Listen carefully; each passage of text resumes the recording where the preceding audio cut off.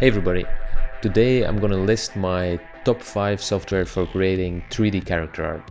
This is the stuff that I use the most for creating my characters, and it's the stuff I enjoy using the most as well at the moment.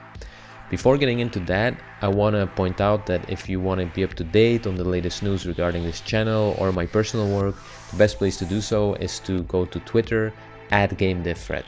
If you have any suggestions for videos, you can just hit me up there as well. Additionally, I would recommend subscribing to this channel because I have some really great content coming up, including an absolute beginner's guide to 3D character art, which is going to be a big course. It's going to be completely free, and I think a lot of you are going to enjoy that one. I'm also going to have some podcast interviews with experienced 3D character artists working in the industry at the moment, so that's going to be great. So without further ado, let's get into my top 5 software for creating 3D character art. So at number 1, obviously I have Blender.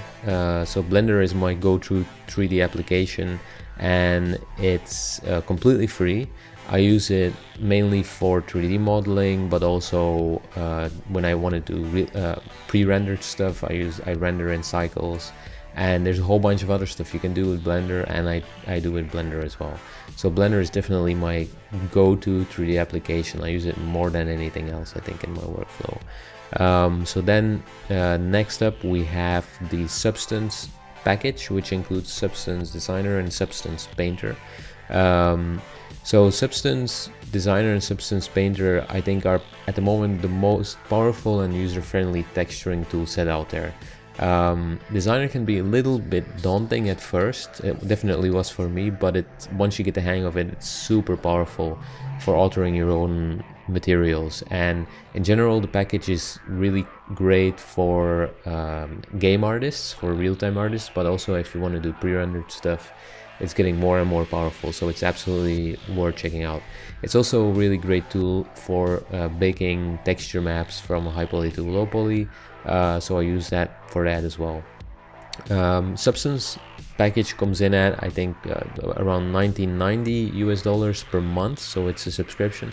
They have other types of licenses as well where you pay complete, but this is what I pay, and it's absolutely worth it if you're doing professional work. So then moving on, at number 3 we have ZBrush. ZBrush used to be, I think, my number 2 at the very least, maybe my number 1, but it's still my number 1 sculpting application. But a lot of the micro detail that I used to do in ZBrush I now do in Substance, so I'm just using Substance more and more.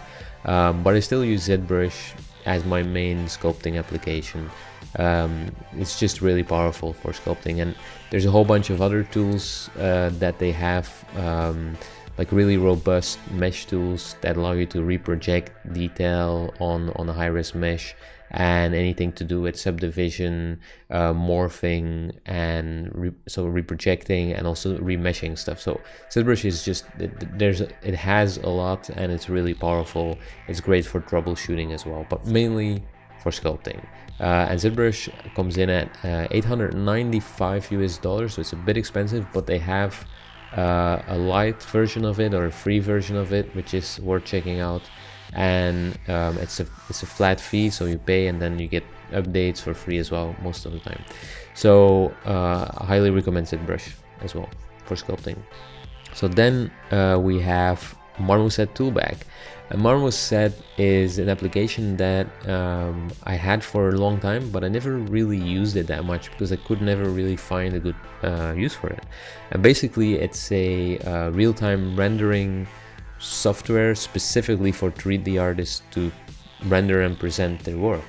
So I used to just check my stuff in an actual 3D engine, game engine like Unity or Unreal, so I never really found use for it.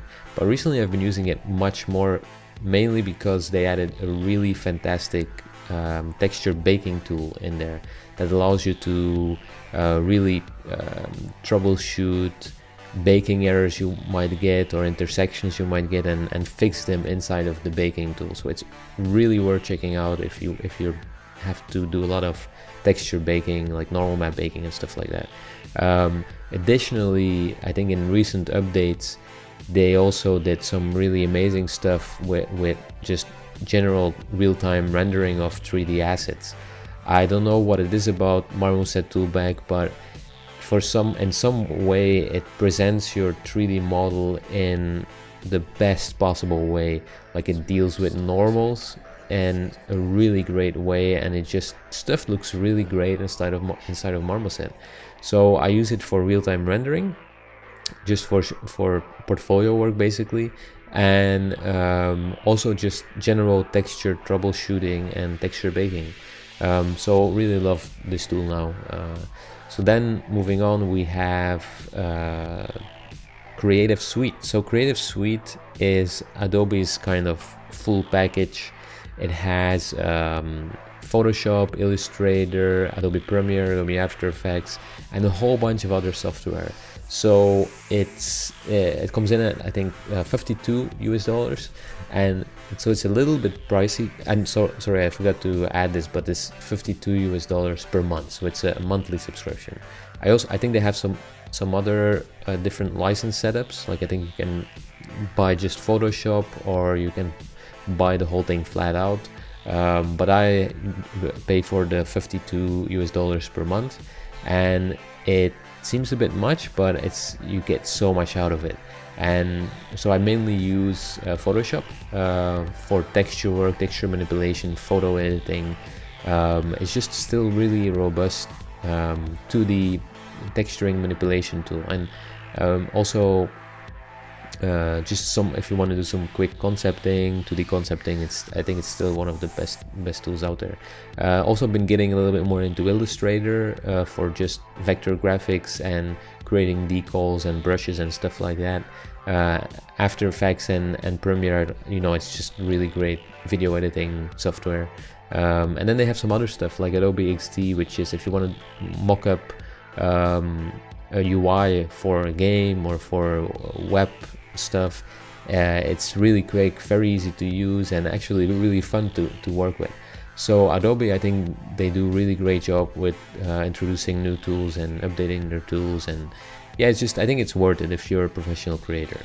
So I really enjoy working with the Creative Suite as well. So next up, so this is my top 5, and these are just the tools that I use most.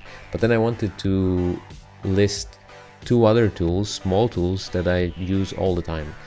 So the first one is PureRef, and PureRef is basically it's a reference image tool. So I use it pretty much on any project that I work on, and it's just super user friendly. You copy paste or dump all your reference images for your project, and you can organize them, resize them, move them around however you want, and then you can save that file.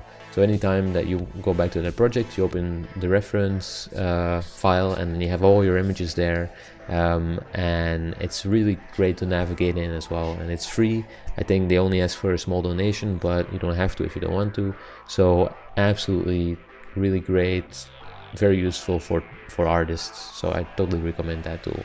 And then next up there's Screen2GIF, and Screen2GIF is also really fantastic tool. It's completely free, and basically it's a way to capture anything that you have on your screen into a GIF, an animated GIF. And then inside of the tool, once you've captured the GIF, you can then edit it, resize the images, change the frame rate, add watermarks, any kind of stuff like that. So the tool gets better and better. I remember using it a year ago, and then using it now, they added a whole bunch of features, and it's really great.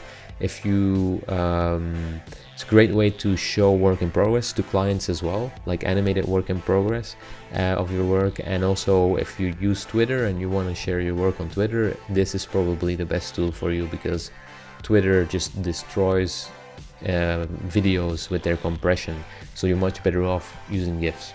So I recommend those two tools as well. Alright, so I think that's it. Thank you for watching, and stay tuned for future content. I have some really great stuff coming up. Alright, bye bye.